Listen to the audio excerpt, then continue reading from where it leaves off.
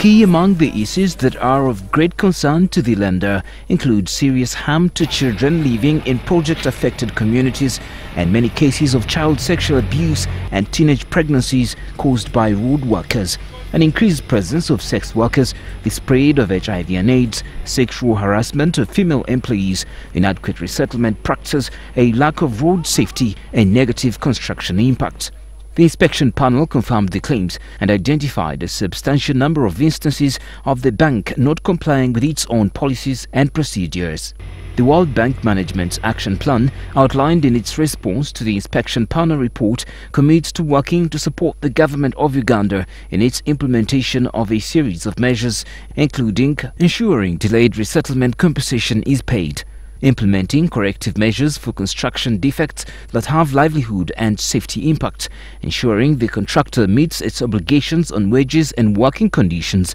working with the government to address endemic social issues, reviewing environmental and social safeguards implementation in all relevant projects in Uganda. The World Bank Management will also report back to the board in not later than 6 months' time on progress in implementation of the action plan and thereafter annually. In a statement released to the media, the bank indicates that it has received a commitment from Ugandan President Yoweri Museveni that priority will be given to ensuring all these measures are fully implemented.